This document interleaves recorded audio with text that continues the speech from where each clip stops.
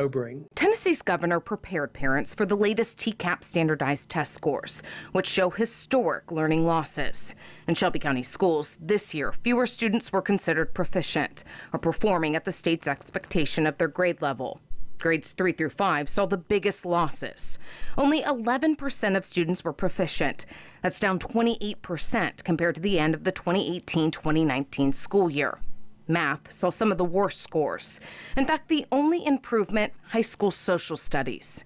SCS was one of the last to return to in-person learning because district leaders were concerned most of its students would be more severely impacted by COVID than more affluent white districts. How long do you think that this could take before students are caught up?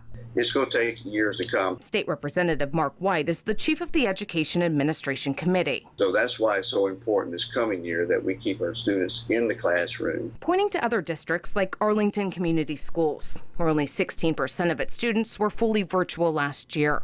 The district did significantly better than other districts, ranking first in the state for math and lower grades. The superintendent called the results simply amazing.